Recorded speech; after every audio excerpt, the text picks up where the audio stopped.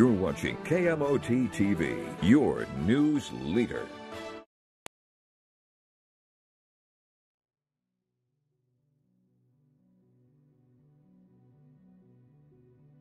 You know, I think towards the end of the season, that's what we lived and died by. Every playoff game that we had this year, quarterfinals, semifinals, and the championship game, we're down at half, and you know, we knew what we had as a team, and to be able to come back and win games continuously was truly never out of the fight. Well, we just felt like fans kind of thought, oh, Minot High's the biggest school in the state, and we just can't win. I feel like they already counted us out the fight, but we knew that we had the potential to go to the Dakota Bowl and win it.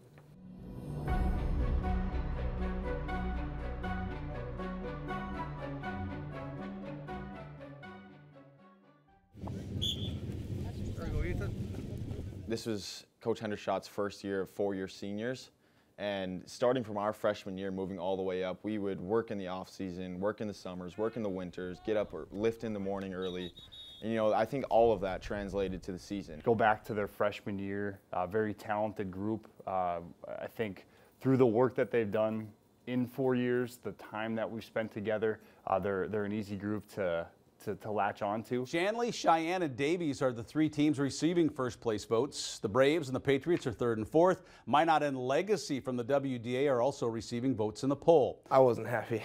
I understand where they're coming from, but I knew that we were a better team. I definitely knew that we deserved to be up there, so we just had to prove it. We use it to feel it. Never count ourselves out. You know, other people may have counted us. We didn't count ourselves out. In Minot High's season opener versus St. Mary's, the Magicians scored 21 points in the first quarter. Give to Tyson Ruziska, and he breaks free. We didn't stop. We just kept fighting. No matter what, we kept going down, and we scored, and we scored, and we scored. And then they let me in, first ever snap, and I left. Never forget that. Beater to Ruziska in the flat, 11 yards to score. Kick makes it 21-0.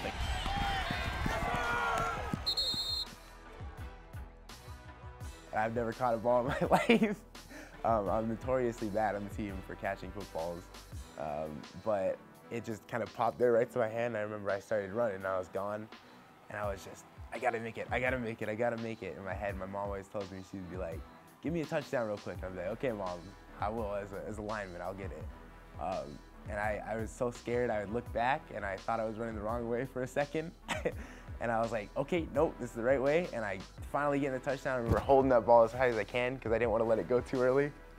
And I was on top of the world. I couldn't even breathe after celebrating too much. It definitely built up a lot of confidence. I think like getting out there and just knowing that you had like people to watch your back if you mess up, and then knowing that you can watch someone else's back, that fueled us for a while. Here come your Minot High Magicians! It felt great for us to win those games, especially in years prior when maybe we haven't won some of those games. Legacy, for example, they knocked us out last year and we came back 49-0. I mean, that felt great. So yeah, it just kind of shows the growth that we made this year. Through the first 2 weeks of the season, Minot scored 86 points without allowing one. That's something that we hadn't really done the last couple years, so it's definitely a lot of fun. The brave black and white of number 5 Mandan would be Minot's first-ranked opponent of the season. Rolls to his right, deep ball. Logan Conklin is there. Minot's first offensive drive results in a 50-yard touchdown catch. Back-to-back touchdowns and all that. It's run to the end zone, you know, celebrating and all that. That's pretty special to be able to do that. Beater to Broderick, barrels into the end zone. Minot gives up their first points of the season in the second half of the game. They're outscoring their opponents 114-12. The Magi continued to make history, their first shutout against Century since 2005. I think everyone had momentum in those first few weeks. Our linemen just blocked amazing. Our receivers were catching balls, getting touchdowns. Our running backs were pounding it. Defense was stopping everyone. Our quarterbacks were doing good. It was just and we were all working as a team. I mean, in those first few weeks, I think we all felt that we were unstoppable. Your queen and king, Isabella Roll and Jarius Jones. Going for a block, and I hit my guy, and then Griffin came up behind me, hit the same guy, but so he was like on this side of my arm, and Griffin hit this side of my arm, and it just kind of like hyperextended it, popped it out. And I felt it right away. I knew something was off. I didn't know exactly what it was, but I knew something was definitely not right. So I went straight to the ground and laid on my back and just waited. That hurt. I almost cried on the sideline, not gonna lie, that was bad. And when I heard he was at the dance after the game, he was still had his cleats on, he still had his pads on, everything. And he was there. I had to say hi to him. It was amazing to see him back at the school again after just dislocating his elbow, and now he's back.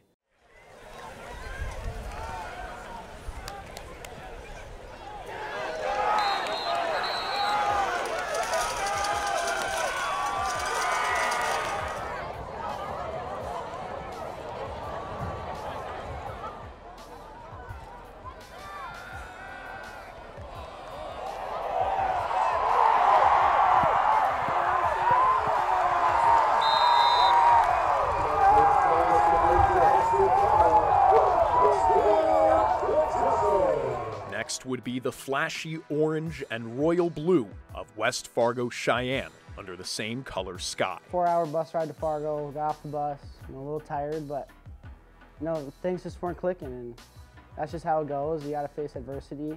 Minot's once impenetrable defense struggled against the Mustangs' air attacks. Leading up to that, we hadn't faced much adversity yet, and when we got there, I mean, struggling with a lot of different things. Defensively, we weren't getting the stops that we usually were. I mean, we were allowing points, which was uncommon, and we were down. Like, even when we were winning, it felt like we were down because we weren't scoring much, and they were scoring on us, and we just couldn't get it going offensively. I found it really tough to stand on the sidelines, especially against that Cheyenne game, having to watch, your best friends out there trying their best, not being able to help them.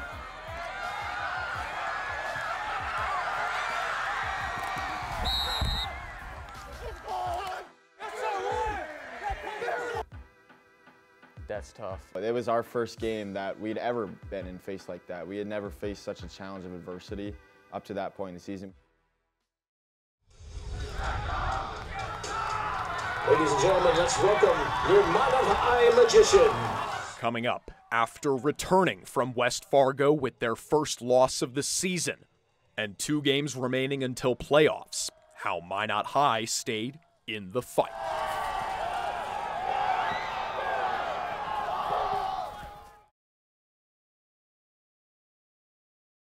The team's first loss of the year was like a shock of cold water.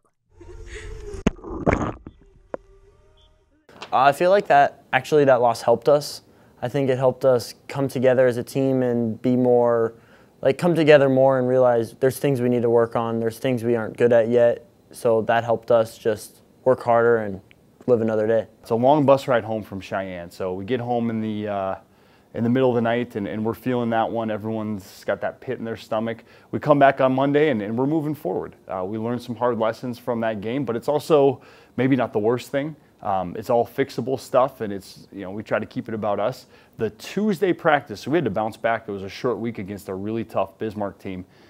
That Tuesday practice, we were up on Dwayne Carlson, and that was about the most physical practice, most competitive practice that I've been a part of as a coach in a high school program, and it was so much fun. It started to, kind of that little movie moment. Started to sprinkle a little bit, and we had guys, after every play, scout teams letting the defense know if they're making a play. Defense is shutting stuff down, and it was fun. It was competitive, and I think in that moment as a staff we knew, hey, these guys are going to be all right. You worry about after a game like Cheyenne, does that compound itself? Does that grow? And Tuesday at the end of that practice, no, we're going to be all right. cold. I mean, that was super windy and nobody could throw the ball. So it was just ground pound game for both sides. And Minot High has swept the 3 Bismarck public schools for the first time in school history. You know, we knew what they were going to do every play. They knew what we were going to do. It was just who could do it better. And we came out on top. The Minot High Magicians have not swept the West region since 2007. They can change that with a win over Williston tonight. Second play of the game, Magi in those brand new black jerseys. Lucas Beater with time in the pocket. Throws a dart to Logan Conklin in double coverage. Comes down with it, 7-0 Minot. Going through all that and just knowing that we have to stay focused still. We're not done. It does feel good to go on, get wins throughout the season, but stay focused and hope to play 4 more weeks of football. It felt great just being out there with my friends, and you know, it's just a great group of guys. They're just the best. I couldn't ask for anything better. Magi finish the regular season against West Fargo next Thursday.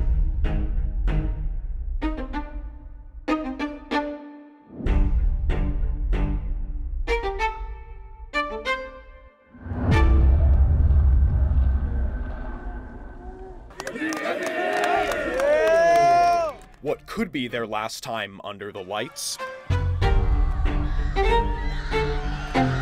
The chance to clinch the West Region title.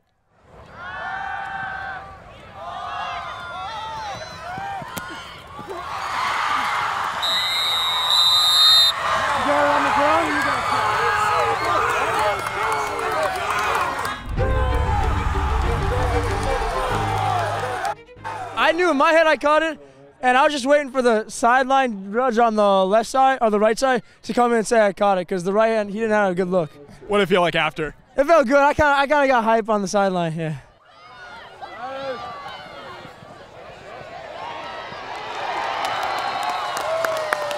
Again, a sack in the backfield by Brady Larson. Those felt great. Confidence booster for the playoffs, 100%.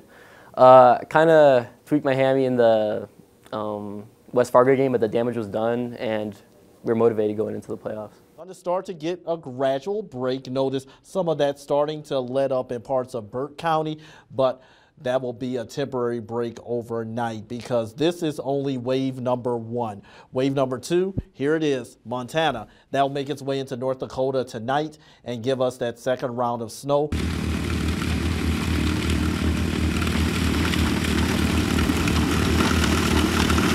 Snow everywhere in the sides of the field, but you know, shout out to the Booster Club for shoveling that off. There's snow all around the field. I mean, it's like winter wonderland up there. I mean, it was awesome. Guys like jumping in the snow, playing in the snow, all at practice all week. You know, we were just excited for that game, and very blessed to have the support that we did.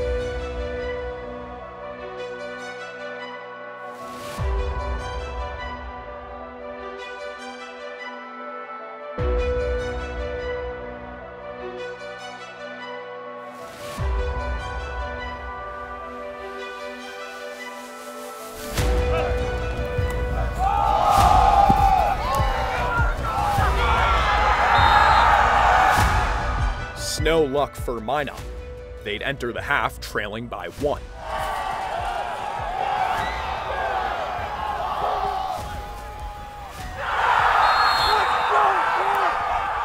They thought they won the Super Bowl for sure on that last play touchdown, but you know, we just knew that this is a close game and just had to keep fighting until the end. Yeah, the cold was definitely a factor. Both sides weren't hitting quite as hard as usual, weren't going quite as fast, and but we had heaters to help with that. I mean, we tried to adjust for the weather, but it was hard. I mean, it was a cold game.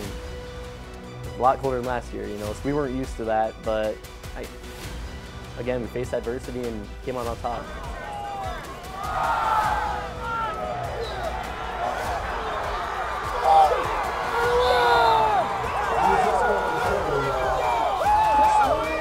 In the semifinal round, an opportunity for redemption. Magicians' offense raced to the red zone on their first possession.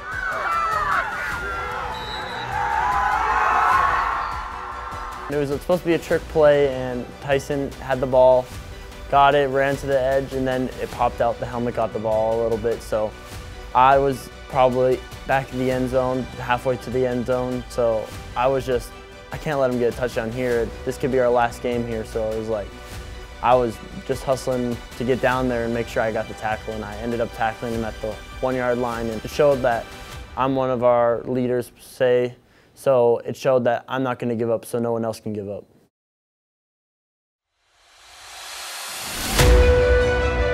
Despite holding the Mustangs to 3 points on their first drive, Minot still trailed at halftime. Familiar territory from the week before. I think everyone thought, mostly in the stands or watching TV, oh my gosh, Minot, we're not going to see another Dakota Bowl another year. We don't make it to the Dakota Bowl. And we didn't think that. We were playing. We knew we could get there. And that's what happened. One of the best halves of football, I think, this entire year. You know, we come back like Logan had a great play over the middle. Griffin had a great run over the middle. It was just plays after plays after plays, and then our defense going out there getting stop after stop after stop. They scored one quick in the second half, but for them to be able to keep us in that fight and our offense to go out and do their thing, it's truly a team effort that's unmatched.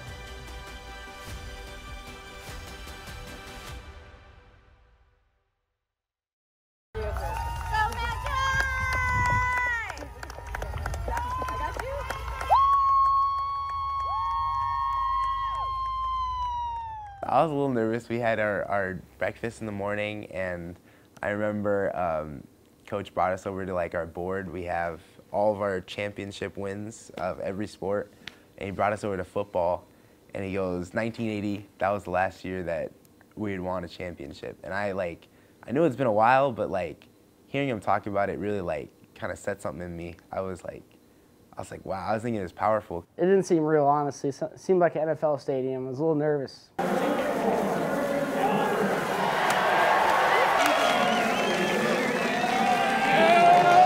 It was like another breed on defense. I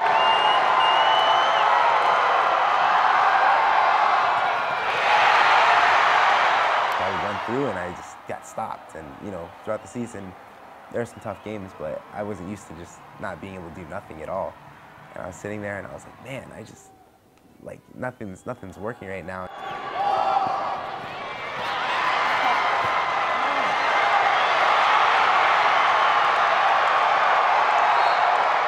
It was just showing, this game we're gonna have to work for everything that we get. I mean, I don't think we're gonna get many breaks. We're not gonna get much slack. We have to earn everything that we're gonna do that game. And I knew all the guys would work for it.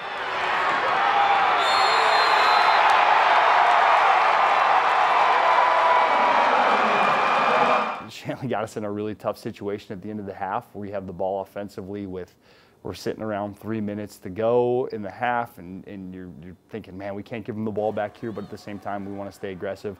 They get us, I think, on like a 3-and-out, get the ball back, and we get that pick right at the end of the half by Talon Junt. I mean, that's huge here. We're really on the ropes at that point, and on that particular play, he's in coverage. He actually falls down and gets back up and makes that interception. So that's just symbolic of what we're all about as a team. And we used that going into halftime and knew no matter what, even if we had gone down and given up a touchdown there, our guys were still going to fight. And it wouldn't be done until the clock said 0.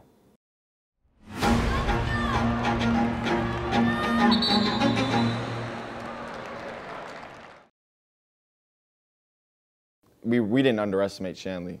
We knew they were a great football program, and they were who they were. So going down in the first half, going into half, similar scenario to the Cheyenne playoff game.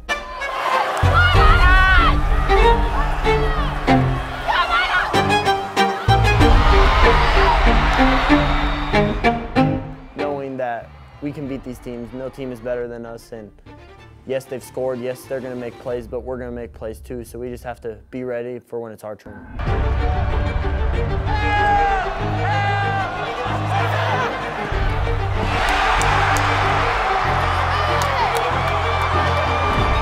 And I looked up at the scoreboard and it was 14-28, I think, if I remember right. And I looked over at Ethan and Tegan next to me and I said, that score looks familiar.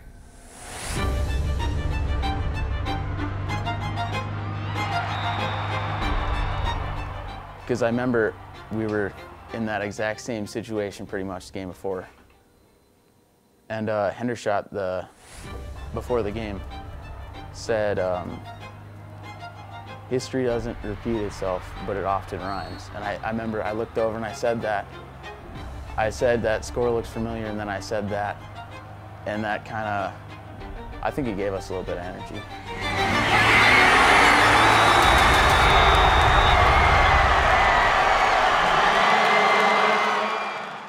We kind of just started stacking the moments. So once that happened, all season long, Hendershot talked about carpe momentum, stack the moments. Just because something bad happens, we can turn around and use the moments from before to come back. Yeah, we were in zone coverage, and I kind of saw the quarterback roll to the right side, opposite side of me, so I kind of stuck with my receiver. Kind of saw the quarterback's eyes, kind of look at my receiver. I was like, all right, I'm going to jump this route. And I was just like, all right, let's go take, I got intercepted. I was like, let's go take this as a house. Let's get more than just an interception. Let's get a pick six. I felt like a team play because DJ, he kind of forced the throw, and then Caden Kraft had some good blocks. Anthony Brown, he came up there, was going to lead block if there was anyone. So, you know, it's a team game, and you couldn't do it without the team. I remember even on the sidelines of the state game, like, you know, you always hear quotes and stuff, but I would walk up the sideline or whatever, we start coming back, and I'd be like, it ain't over until we say it's over, and I was just shouting at the top of my lungs, like, you know, you think about stuff, but in that moment I meant it. I was serious. I was like, it's not done until we say it's done.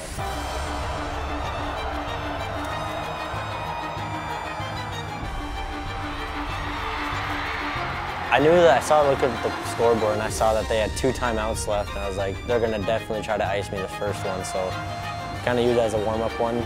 Still try to make it, obviously, but use it as a warm-up one. Knew they weren't gonna take it if they took it, and then got ready for the second one. And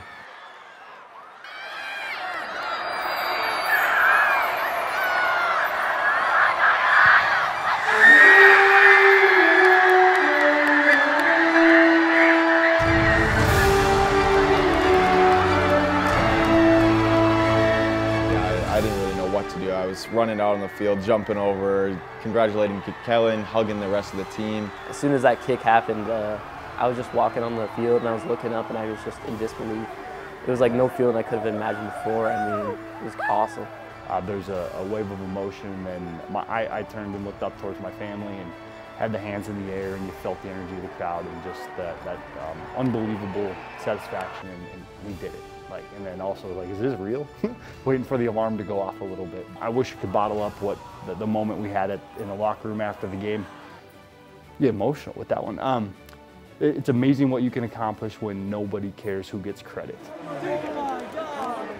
I know he won't say it very often, but Coach Hendershot, if you were to talk to us as a coaching staff, we feel blessed to have a leader like him. He definitely deserved his Coach of the Year award. Has